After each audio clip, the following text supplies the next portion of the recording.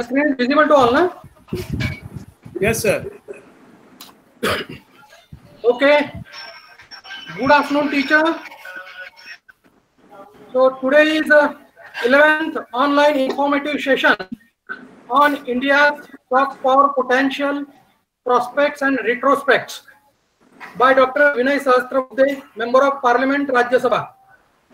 This is our 11th session under Shri Dattopant Thengadi lecture series.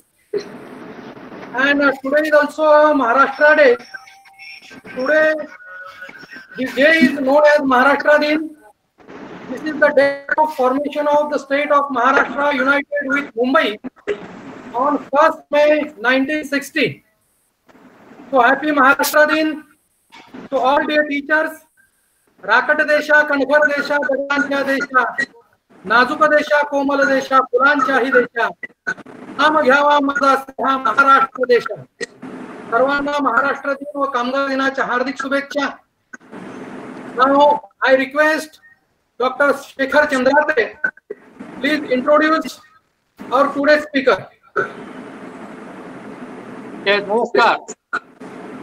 Friends, I am very happy to introduce my very long time friend. We have been associated almost 45 years now. And I am pleased to introduce a very multifaceted personality, Dr. Vinay Sahasrabuddhe.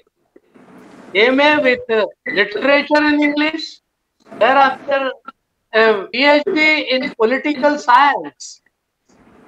With this, my friend has been associated with the social work almost all these years, right from his student age.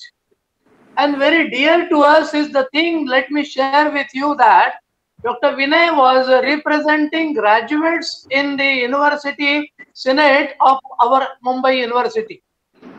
Twice he was the Management Council member also. We know very well Dr. Vinay is a very popular name and face on various TV channels in various discussions.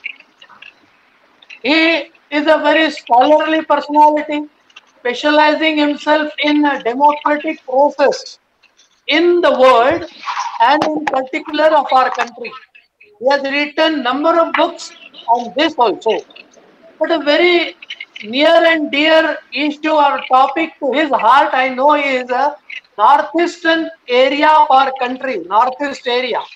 He has traveled extensively there also, and he has written a very good book on that also. And friends, right from his student age, when he was devoted, he has devoted himself as a social worker in a largest student organization, Akhil Bharatiya Vidyarthi Parishad. In that capacity, he was a very important member and the leader of a trust which used to exchange students from northeastern states and other parts of the country. It is known as ACIL, Interstate Exchange Program it was. Thereafter, Mr. Dr. Vinay Sahasrabuddhe joined a very well-known institute known as Rambhau Malgi Prabodhini. And it is only his vision which could expand and develop this research and training institution to a very great extent. At present, it is a very well-known institution for teachers, for NGOs, for political activists and so on. I know very well the very rich library they have developed in this institute also. An academician, Dr. Vinay Sahasrabuddhe, very well heard as an MP in Rajya Sabha, is heard by all the parliamentary members very attentively. Friends, he has, as an MP, he has developed a small village he has taken up, he has adopted, and is putting all his efforts to develop that village area as per the motivation by our Prime Minister. Accordingly, is doing this. At present, Dr. Vinay Sahasrabuddhe is the chairman of ICCR, that is Indian Council for Cultural Relations. And in this capacity also, he tours around the world. He looks after how to develop and strengthen our cultural relations with various other students all over the world and eminent personalities. And therefore, very happy to introduce him. At present, he is carrying a responsibility of All India Vice President of Bharatiya Janata Party also. Dr. Vinay sir, I welcome you very much in our this Dattopant Thengadi lecture series. Thank you very much. Thank you.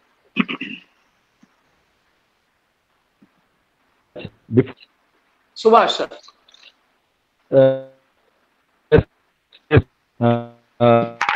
Request, well, today we are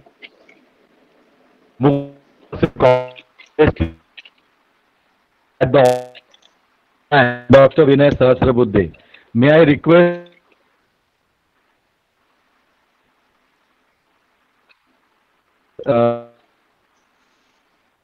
Attorney sir, you are not audible enough. There is some problem. hello sir, can you please put it? Hello. Now it is. Now go on. Go ahead, Mr. Attorney. Yeah. So I would request Vaibhav sir to put our website officially to launch.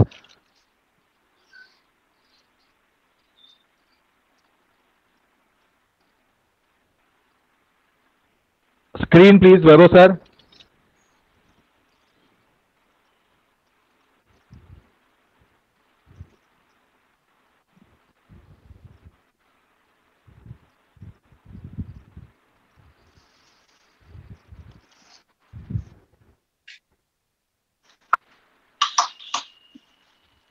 Vaibhav sir. Vaibhav sir, your voice is on mute.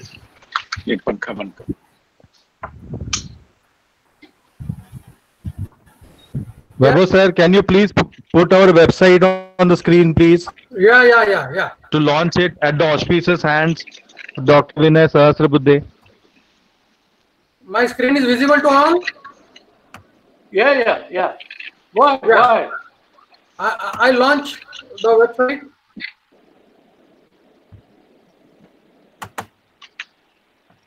No, it's okay. So it is visible to mukta.in?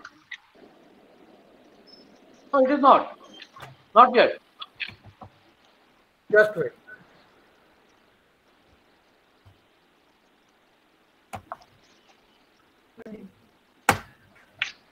I think screen share option is again, it's not working here. Let us deem it that it has been launched Okay. and move ahead. Yeah. Yes, sir. Declare that it is open. Yeah. Yes. Okay. So I request Dr. Vinay Sahasrabuddhe to start with this session. Thank you. Thank you, Professor Athavale, my dear friend and a long-time colleague, Professor Dr. Shekhar Chandratre, Dr. Subhash Athavale, Dr. Vaibhav, all other professors and teachers in various universities. I am told that there are professors and teaching community members, academia members from different universities who are joining this particular session.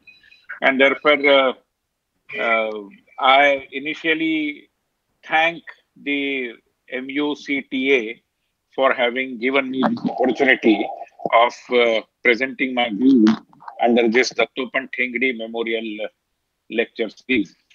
It's an honor because I have seen how untiringly all the senior members of the MUCTA have been struggling to expand the organizational network of Mukta, and in an area where it is already very tough because of the established organizations of teachers. I am aware that it has taken a huge amount of efforts, and therefore I also congratulate all the members of Mukta for having come this way, this long, and I'm sure the organization has a very bright future ahead. Friends, the subject of India's soft power, that way is not very new, because when I elaborate certain aspects of India's soft power, I'm sure you would realize that most of these things are a part of your common knowledge, and therefore there is nothing new as such. What is new is perhaps the term soft power or the concept of soft power. So let me start with what exactly is this concept of soft power. As many of us must be knowing, I'm sure, that it was in 1990 that Professor Dr. Joseph Nye, who was for a while also the director of the Kennedy School of Government at the Harvard University, he wrote a book in 1990 on soft power. And in that book, perhaps for the first time, the term soft power was used by him. I think there is also a reason why the concept got some kind of a currency only after 1990s. By 1990, it was almost more than 40 years for the conclusion of the Second World War. And by that time, the world had realized the limitations of military might.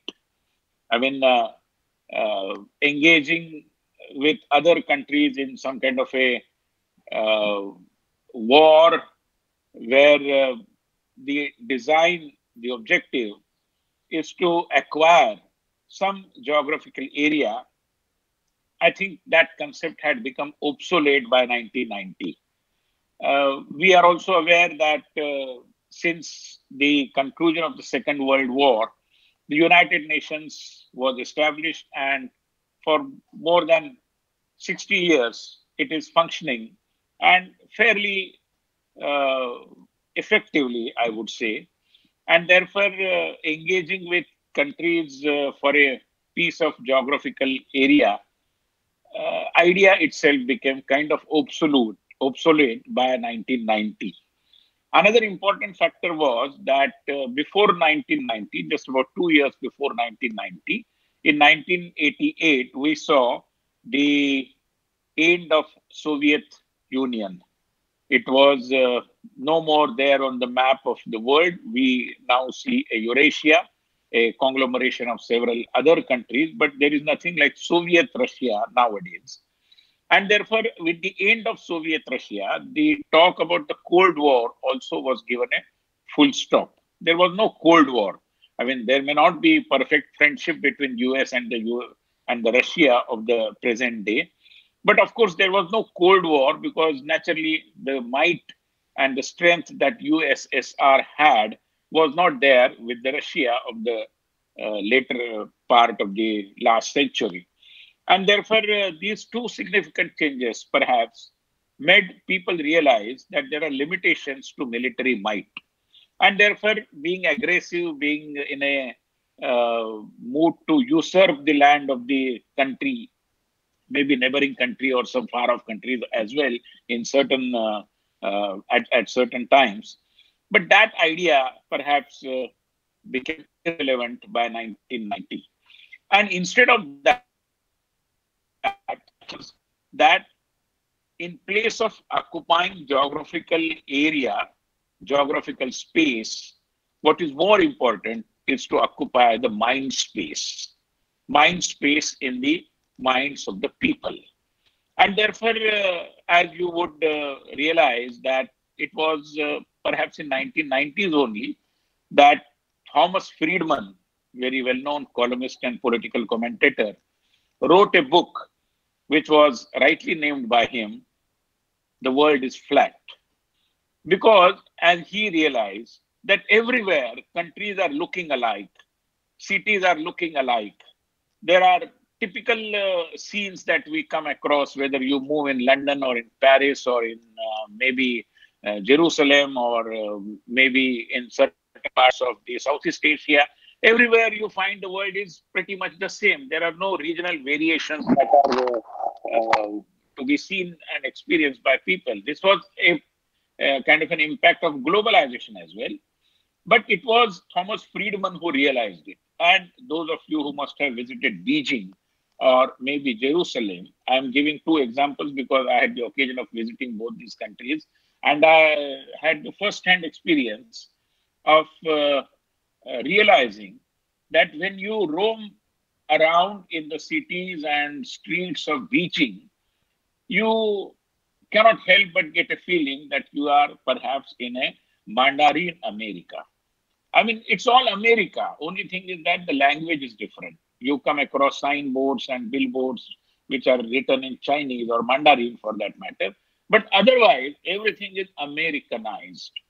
Same experience you come across in Tel Aviv. It's a Hebrew America, more or less. But this experience you don't get, for example, in Flora Fountain or Hutatma Chowk in Mumbai, or the Connaught Circus of Rajiv Gandhi Chowk in Delhi.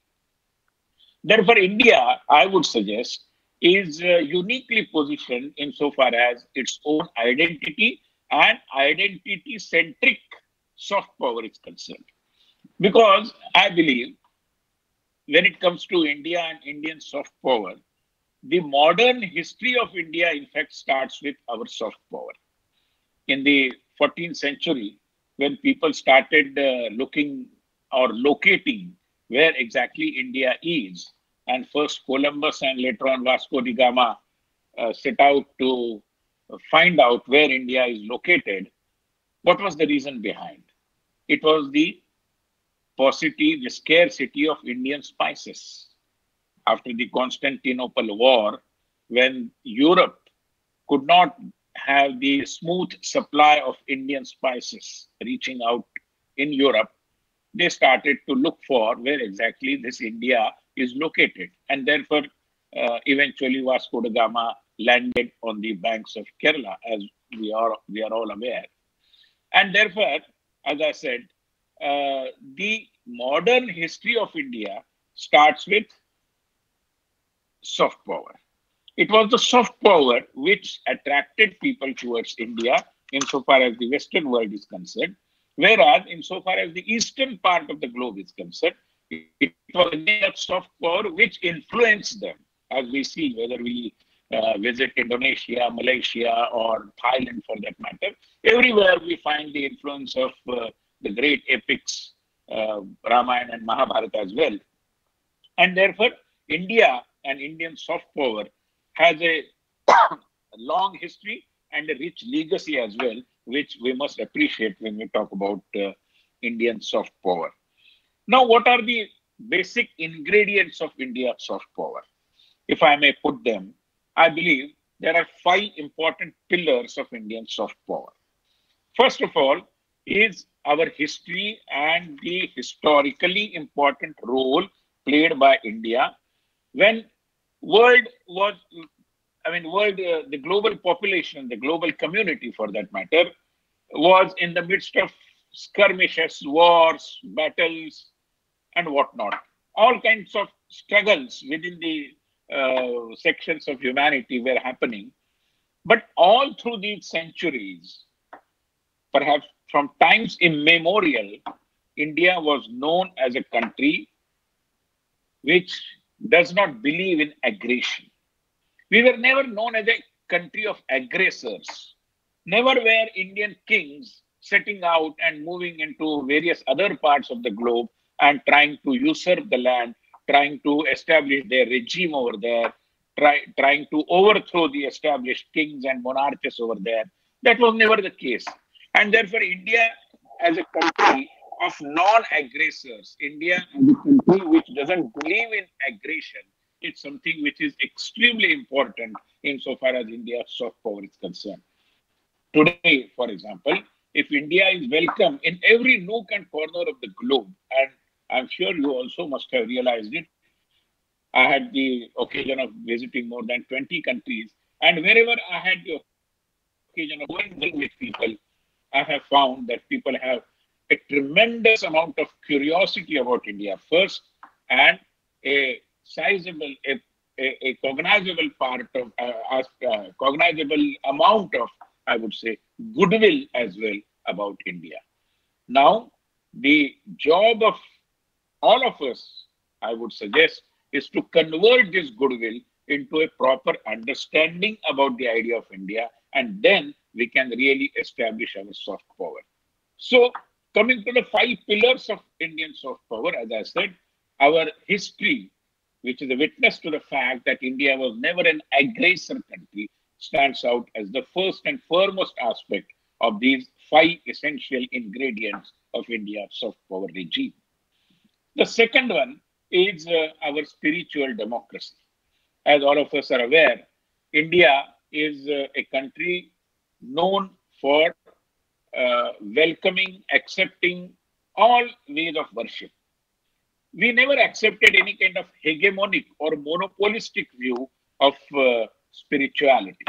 We never said that ours is the only way and all other ways are invalid, as there are certain ways of worship who have been advocating.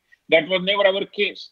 And therefore, we always believed not only in political democracy, which we are experiencing today, but the political democratic of our country, in fact, I would say, start with the spiritual democracy that we have been adhering to right since several centuries.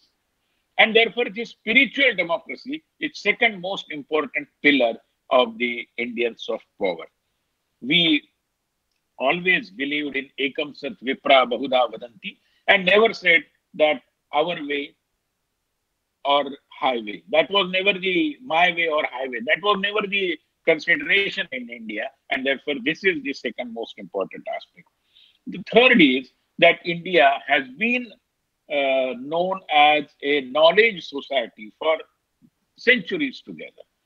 I mean, basically, we are a knowledge society. Let us appreciate the fact that not only in the context of our epics, Ramayana and Mahabharata, but take any other discipline also, whether it is mathematics, whether it is linguistics, whether it is Ayurveda, and several other branches of science also. Indians definitely made their mark, and therefore India came to know as a knowledge society. It was not for no reason that Fahian and Yuan Sang decided to visit India. There was some reason for that. India, after all, was known for Takshashila and Nalanda and different kinds of universities of that stature. And therefore, India as a knowledge society is the third important pillar of our soft power.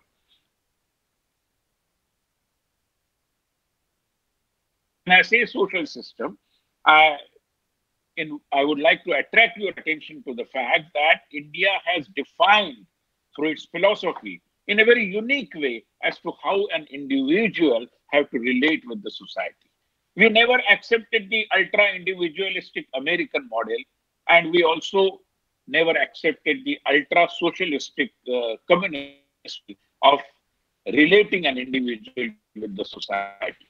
As all of us are aware, we always believed that an individual relates to the society only in a similar fashion as to a part of the body relates itself with the entire body, as what we call as Angangi Sambandha. I think this is again the important feature of our social system, and therefore that again I would say is the important pillar of our soft power. And especially in these corona days, when world over people are feeling very lonesome and isolated and left out also, I think in India, perhaps our tenacity to withstand this kind of a psychological tension is far too greater than many other societies and many other communities in the world. And therefore, we can sustain this because we know the importance of individuality and also the significance of collectivism. I'll give you just one example when I talk about family system. In our system, every other relationship has a particular identity. We don't have all our cousin brothers as just cousins. We have maternal cousins, there are different names for them. We have paternal cousins, there are different names for them. We don't have the hold-all name of aunts and uncles. Our maternal uncles, they are known with a different nomenclature. Our paternal uncles, again, carry a different nomenclature. So, while we respect individuality, we also emphasize on collectivism, and that is the beauty of our social as well as family systems. And that is why I would say that this is the fourth important pillar of our soft power regime. The fifth one and the last is the way we relate ourselves as a human being with Mother Nature. We were never exploiters. We always believed in coexistence with Mother Nature.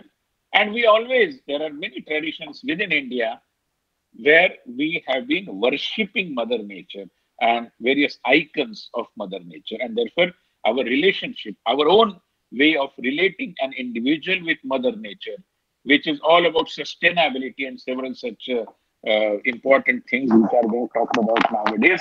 I think they were in part of our ethos from times immemorial, and therefore, this is the fifth important pillar of India's soft power. Now, there are various facets on the basis of these five pillars. I can just, as a matter of citing some examples, uh, present you with some facets of the Indian soft power. As it happens, it starts with Ramayana and Mahabharata. It starts with it has one of the important role that has been played by our heritage, our history, and our unity and diversity as well. Remember, in India, whenever we move around within our country, we come across several proverbs and sayings which are of similar meaning. They carry the same core of the idea, whether you go to Gujarat or to Assam or wherever. For example, in Hindi, there is a proverb which says, Nach na aaye angan tedha. Now, a similar proverb we will find in other languages also. Now, this similarity in our approach is not because some department of languages in some government issued a GR that there should be a saying which carries this particular meaning. That was not the case. No GR could have evolved so many sayings with a similar approach. It is the same, it is the similarity of our approach towards human life that, in fact, has enriched our languages with so many proverbs and sayings with a similar kind of meaning. And there lies our unity and diversity. Then there is a whole range of what I describe as traditional Indian knowledge systems.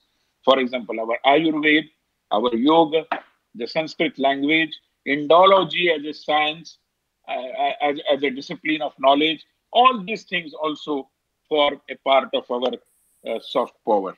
Then, of course, there are different kinds of fine arts, folk arts, and uh, performing arts as well. Indian classical music has its different charm.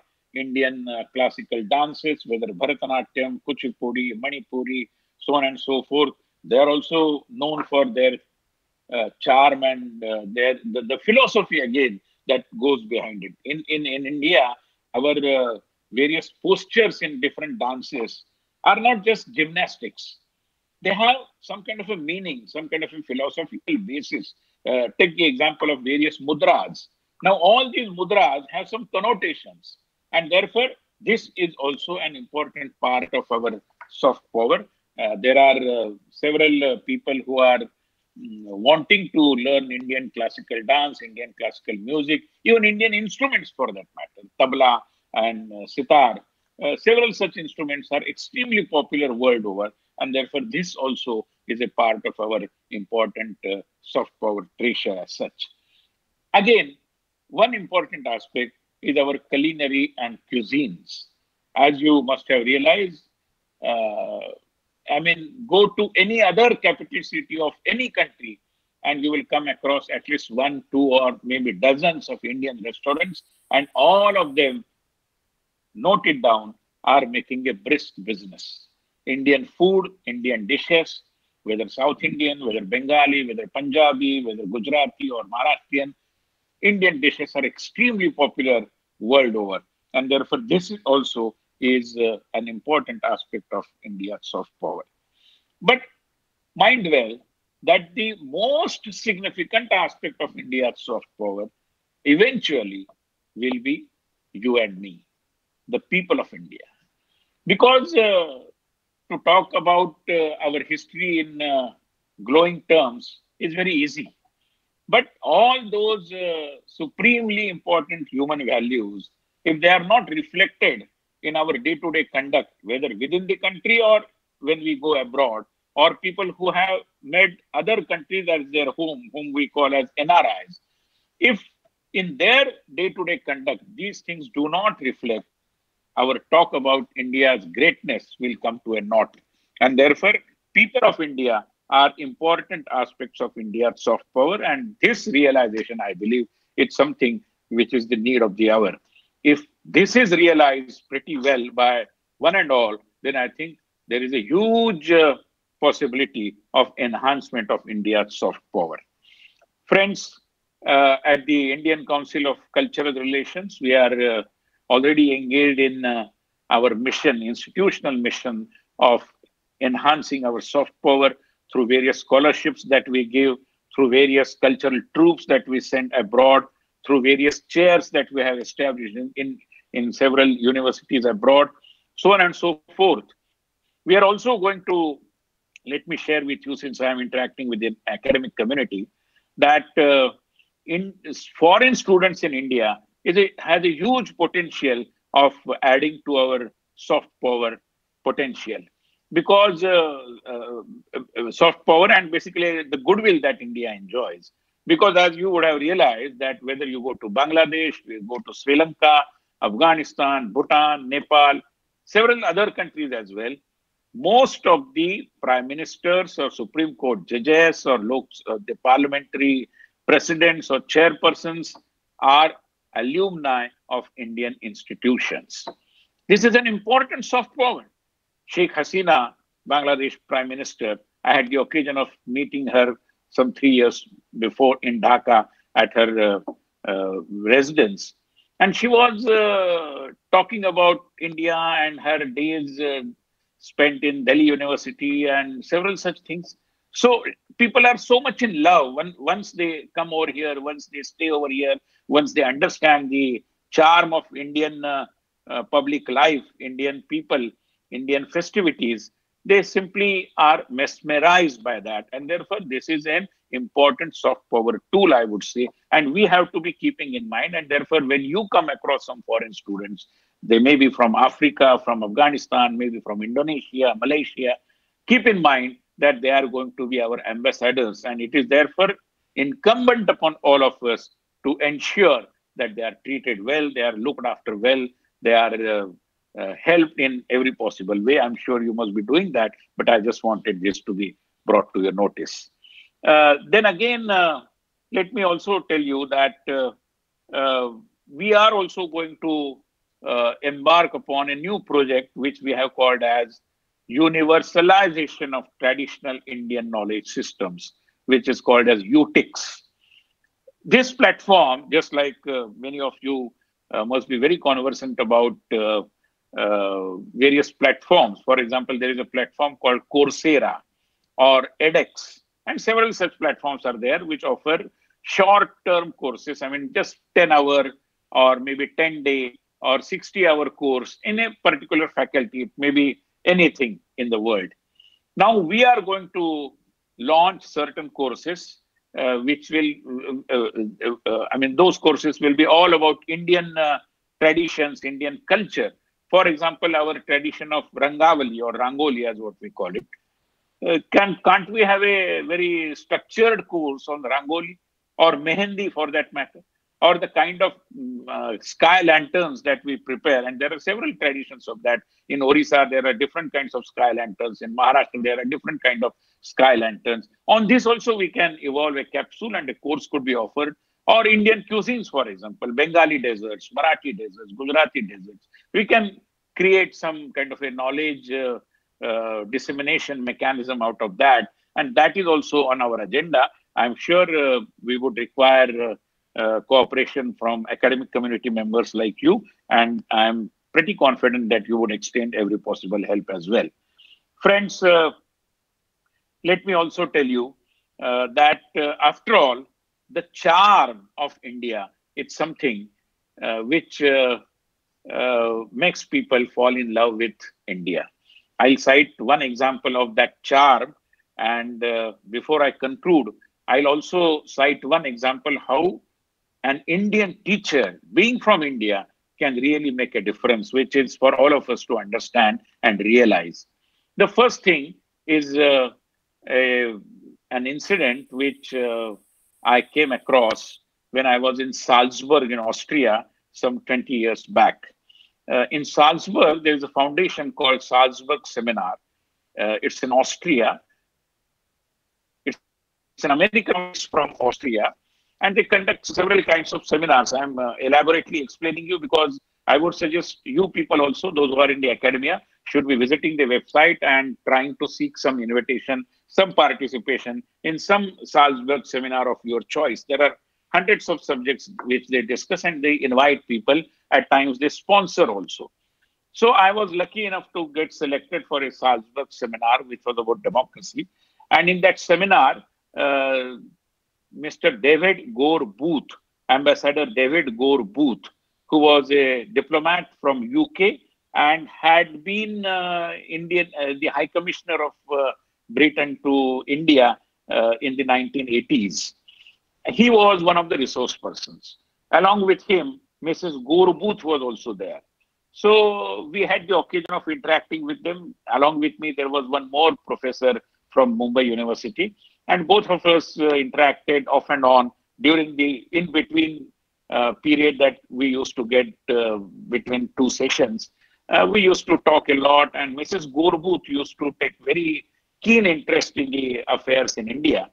And she had all very sweet memories of her roaming around in India. So she used to ask us, do you get the same kind of bhel puri in Chowpatty?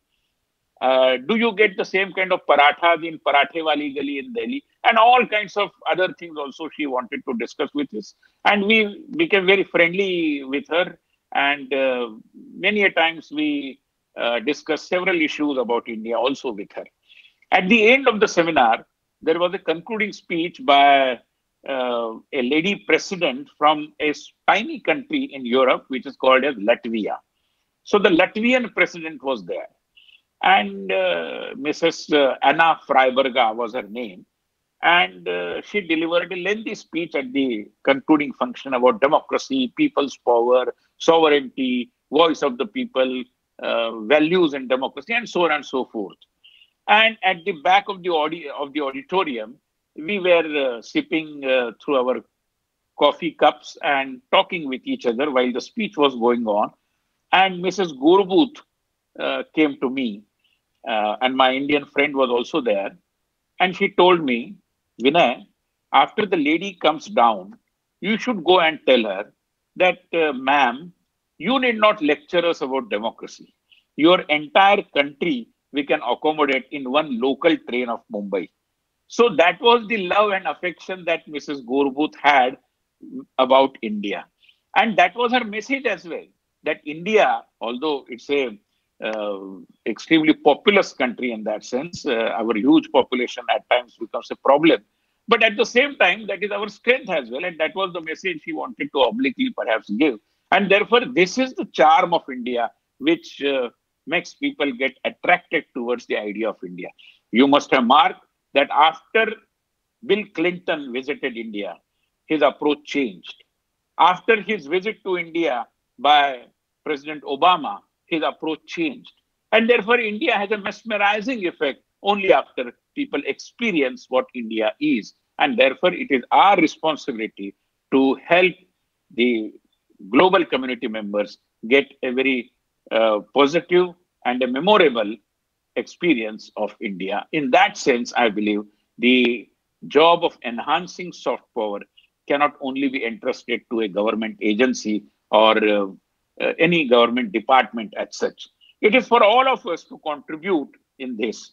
And this is more important because India is, as I said in the initial remarks, that India is very difficult to understand. It's an enigma. People cannot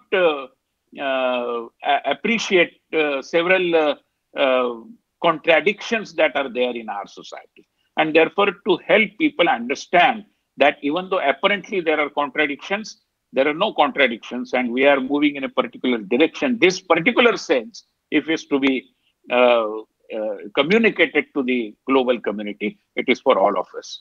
Now, the last point I would like to make as to how teachers, Indian teachers, can make a big impact because of our fundamental understanding of the strength of teacher-taught relationship. And let me tell you that this is a story of an Indian teacher. He was also an activist of Akhil Bharatiya Vidyarthi Parishad. He used to teach in Arunachal school earlier, and later on, both he and his wife decided to migrate, and they went to America. They decided to make their careers over there. They settled down there, and this friend of ours started teaching in an American school. He came across a wonderful experience, and he himself shared it once with me.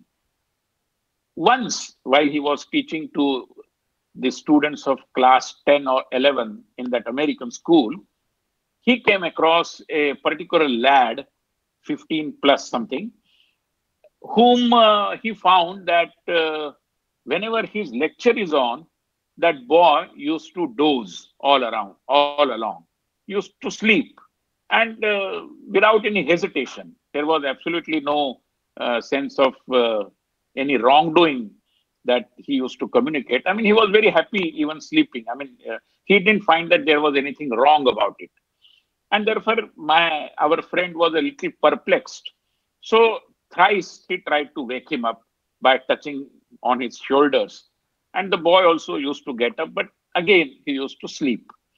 So when it happened at fourth or fifth time, the boy stood up and he told, without mincing the words, to this Indian teacher, that, sir, teaching is your job. Whether to attend to your lecture or not is my liberty.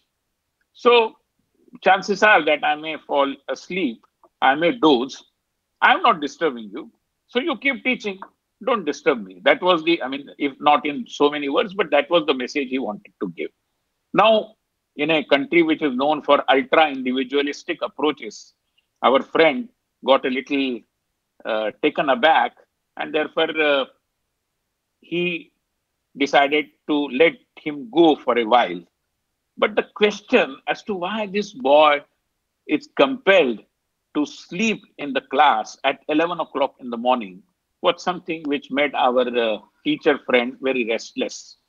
And therefore, he decided to approach him. He decided to meet him in private. And he suggested, can we go for a cup of coffee? The boy was hesitant, but later agreed. And both of them went and had a cup of coffee in some McDonald's joint. There the boy told him, sir, I understand that you are very curious to know as to why I sleep in the class. But let me tell you, my mother has now married to a new gentleman. And this new father of mine, who is a new entrant in our family, simply doesn't want me to be a part of this family. And therefore, he is pressurizing me to find some accommodation, maybe what they call as a studio accommodation, a small accommodation, or try to find some accommodation in a hostel. Now, whatever I decide to do, it will require some money. And I don't have money. And at this stage, I would not be asking my mother, and she may not also support me. And there is absolutely no question of the father, new father, coming and rushing to help me. And therefore, I have to earn something. So these days, I'm working in a Pizza Hut shop and doing the dishwashing between 9 o'clock in the night up to 3 o'clock in the morning. So when I go to sleep, it is almost 3:34 early morning. Naturally then, even if I get up and come and attend the classes in the school, it's very difficult for me to remain awake, which is why I'm dozing out. And lastly, the student said that, sir, it is because you have come from India that you wanted to go to the root cause and find out why I'm sleeping. No American teacher will even venture, will even think about this, because they are also equally kind of individual. They won't enter into your private space, quote unquote. So that is the impact, perhaps, Indian philosophy and adherents of Indian value systems really can make. And therefore, I once again would urge that soft power is not something hard to understand. All of us are aware. Only thing is that in a structured manner, when this kind of a presentation we are exposed to, it makes us easy for us to understand what all it is about, this soft power, the concept of soft power. But it's very easy, and all of us can contribute to the strength of India's soft power. I'm sure the academic community members will definitely be joining this mission of enhancing India's soft power, because as I said, it is the influence of community, the minds and the ways of thinking of the global community that is going to decide the ways of the world in the future. Thank you very much.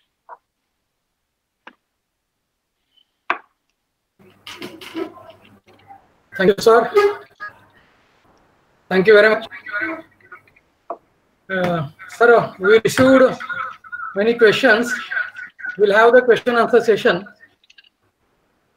So, very first question is Nanda Jatta from the Dapoli Urban Bank Senior College, Dapoli District.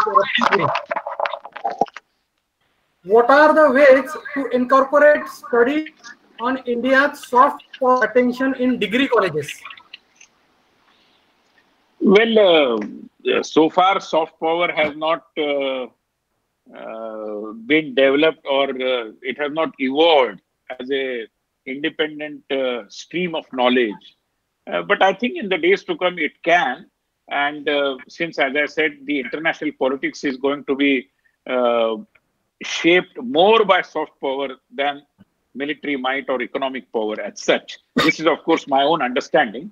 But the faster we move towards that, I think the days of having soft power related subjects as a part of our curriculum at the degree level are not very far away. But it will take some time. Okay, thank you, sir. Sir, one more question is from the Assam.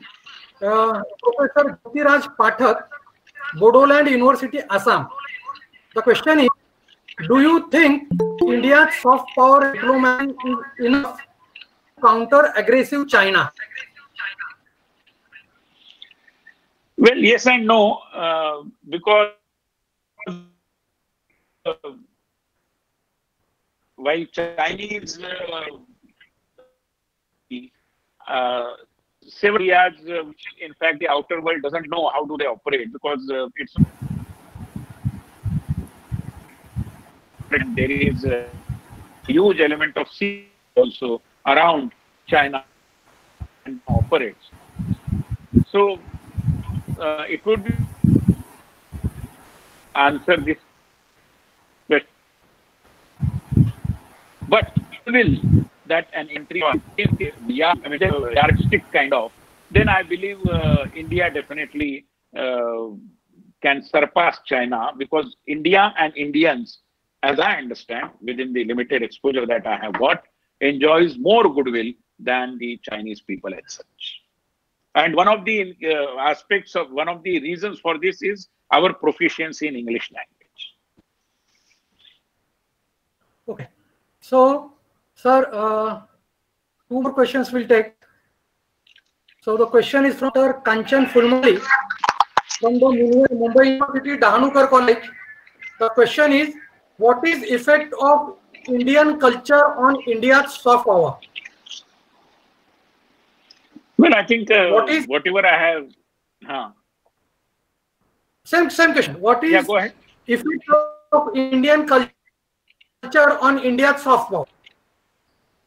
No, that is why I was trying to explain that after all, in India's culture, it's something which has its foundation in Indian value system. And Indian value system, through culture or otherwise, if it is not reflected in our day-to-day conduct as a society, as a people, and also as an individual, then I think the impact of soft power will not be on the desired lines. Because, as I said, we talk about ekam sat vipra bahuda vadanti, and we talk about social equality, egalitarian society, social justice, even gender justice for that matter. But if this idea of social justice and gender justice is not translated in our conduct, and if the outer world is not sure whether we really are committed to these values, then naturally people are not going to take whatever we say about India's soft power, of which Indian value system is an important ingredient, on the face value of it. They will take it with a pinch of salt. And therefore, our own conduct as a people, as a society, and in that sense, as an individual as well, is going to determine the strength of Indian soft power. Okay. Thank you, sir. One more question from the advocate Dipali Patil, Advani Law College, Mumbai. The question is, Sahasrabuddhe sir, if anybody wants to start such soft skill courses in rural areas, because there is an ocean of such soft skills, how and where they could apply, can you explain in short the procedure for the same? No, these short courses are a project in the making. We are going to start this, but as I said, it was only a late realization to all of us that we don't have any such course. For example, in Maharashtra, let us take the example because the lady professor is also from Maharashtra. We have several folk arts. We have our maybe the very famous and popular Lavani dance, or for that matter, the Koli dance. Now, these dances, say for example, if a lady who is deeply interested in Indian culture and that too Maharashtrian culture, and take it from me that there are many. For example, in Moscow, there is a lady, a Russian lady who has who speaks fluent Marathi and can sing some Natya Geet of Marathi theaters, of Marathi dramas, Marathi plays as well. But people, say for example, as I was giving the example, somebody sitting in Sweden or Japan or maybe Brazil, he wants to know whether he or she can understand or learn about what is the Koli dance or what is this Lavani dance all about. Then it is for us to come out with a structured course with some video element in it, some multimedia element in it, some theorization of the whole thing, some history part of it, some presentation, something pertaining to the drapery and the costume and all those things that go, and the kind of steps that are there in the Koli dance or in the Lavani dance and why are they so. All these things, I mean, this is presenting it in a form of a discipline of knowledge and later on monetizing it also. Of course, monetization comes later on, but first of all, let us present it as a discipline of knowledge. Today, for example, we have some Lokakala Academy and things like that. But I don't know whether they can come out with this kind of a capsule of courses, which are very student friendly and very attractively presented also and very easy. If we are able to do that, in fact, I would seek the contribution and help from the entire academic community to help us evolve these kinds of courses. Yes, that is more Once clear they about start, then anybody can get access to these courses, I'm sure. Yes, that is more clear about the soft skills. Some question from Nashik, Professor Dr. M.S. Bhandari, Malegaon, Nashik. The question is, how could this soft power be retained intact and preserved in changing postmodern scenario? Well, I really speaking, I don't understand this postmodernism as such. I mean, I know the definition of postmodernism as such, but then I think we always have been firmly believing in continuity with change, which is Nitya Nutan Chirapuratan as what we call. And therefore, this is a country, and we have been reading and hearing about it. And Mark Tully in his famous book had told us that there are no full stops in India. So times may change. The ways of presentation may change, but even in the modern, postmodern or post-postmodern or ultra-modern world, certain things are going to continue with the same charm. And one of them is our culture and several aspects of Indian culture. And therefore, I don't think there is any need to be worried about as to what would happen in a postmodern world, as what the professor would like to know. Okay. Thank you, sir. So we are taking the last questions. The question is from Dr. Asrar Siddiqui, ICL Motilal Jhunjhunwala College, Vashi. The question is, sir, it was a pleasure to be a part of your session. The contribution towards soft power is largely on the part of government initiative and conformed to Indian diaspora. As a resident Indian and teacher, what are the directives, public policy from the government to have sizable contribution from teachers? Unfortunately, since soft power itself is a new subject, and let me tell you that ICCR was established in 1950, when soft power as a term was not around. It was established by, through the vision of our first Prime Minister Pandit Nehru and first Education Minister Abul Kalam Azad. And some very commendable efforts happened during the initial years. Later on, it became a part of the Foreign Affairs Ministry, and the role of ICCR was also kind of thereafter very defined and very specific as such. And it was to make the global community understand Indian culture in a proper manner.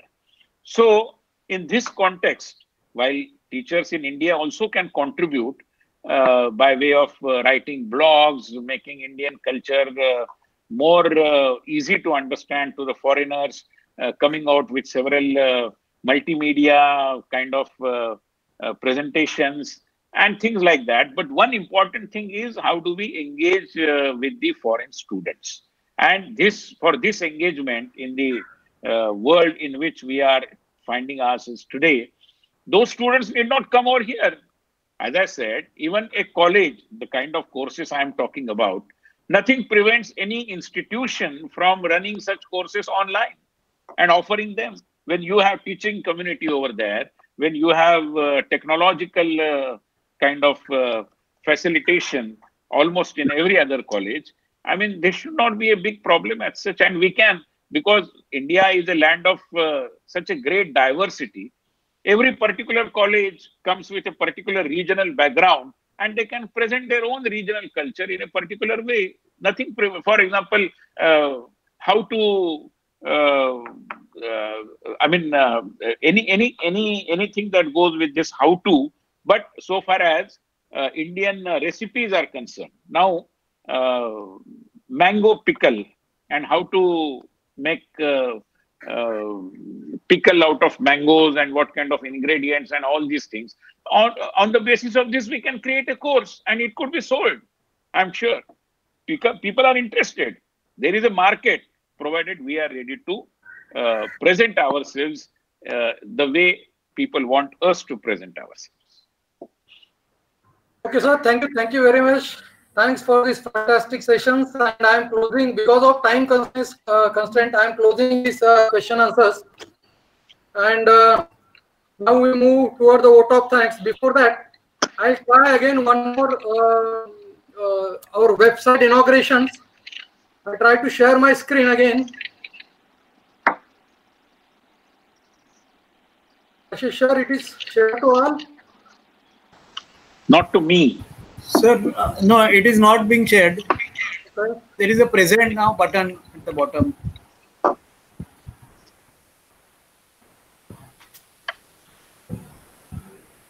Ashish, sir, please give the guidance to Honorable Sir. So sorry, I didn't get you, sir.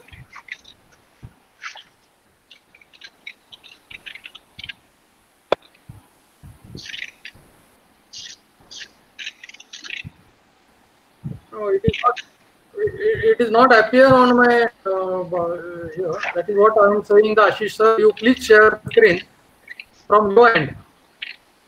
Oh, okay, sir. 1 minute. From your end, you open the link of our website and. Yes. Just doing that.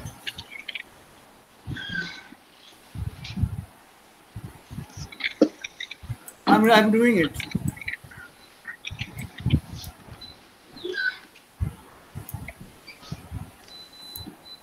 you open the link for it?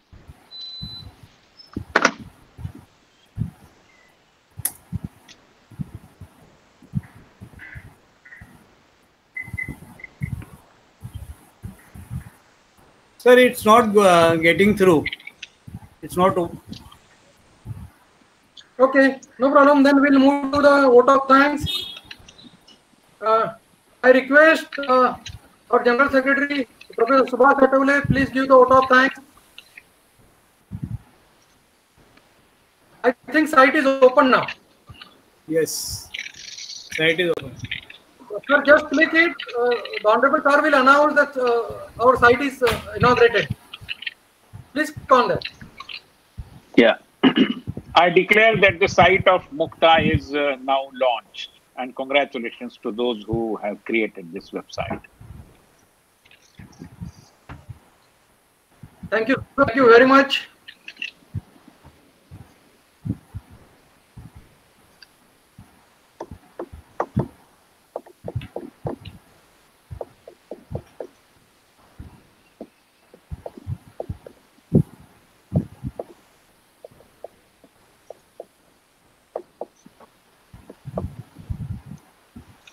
Okay.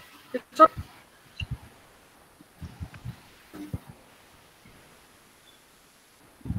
Ashish sir, please stop the screen.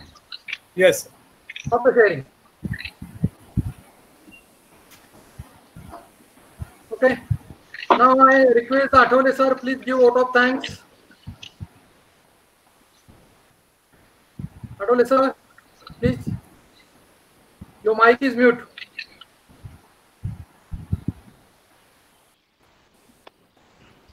Thank you. Thank you, Dr. Vaibhav. It is an indeed pleasure to listen to Dr. Vinay Sahasrabuddhe on the topic India's soft power. He has taken us back to 14th century and he has explained about the 5 pillars on the basis of which this soft power exists. He has made a mention of history, then spiritual democracy, knowledge society, social systems, and the relation with our mother nature. He has also talked about the facets which includes dance, art, rangoli, different kinds of foods which are available, and the foremost he has made a stress on the people of India who are really the carriers of this soft power. I think we as the teachers, what should we do? That also he has explained in nutshell, and how this idea can be passed on to our generations to come, that is to our students. He has also given a very brief and requisite answers to the questions which have been asked, which has been presented. And I think in the near future, as the vision of Dr. Sahasrabuddhe, I think to be, the days to come, there will be courses on how to make pickle, how to make puran poli of Maharashtra, which is very famous, how to prepare an idli of a South Indian dish, and all such courses may come up, and we can get a very good market in India and abroad. Sir, thank you very much for giving us time for this elaborative thought process, and definitely the teachers will carry this to classroom and explain the students about this soft power as well. I take this opportunity to thank Parth Networks Private Limited, who had made this thing possible, especially Ashish Dixit sir, Milind sir, Magdum sir, who had made restless efforts, to take all of us to all our 2,000 plus teachers all over India. Today, not less than 97 teachers from 97 university teachers from different part of India had joined this session. I take this opportunity to thank all those who have joined for this session, and I further request that we will be sharing a link for the attendance purpose, and for those who require the certificates, they can fill up their details and the certificates shall be posted to them on their email address. Thank you, Vinay sir, for doing this presentation for all of us. Thank you very much. Thank you. Thank you. Thank you, everybody. Thank you. Yes.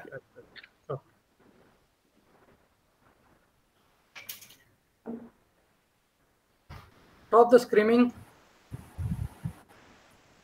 Streaming stop करायचं. Oh.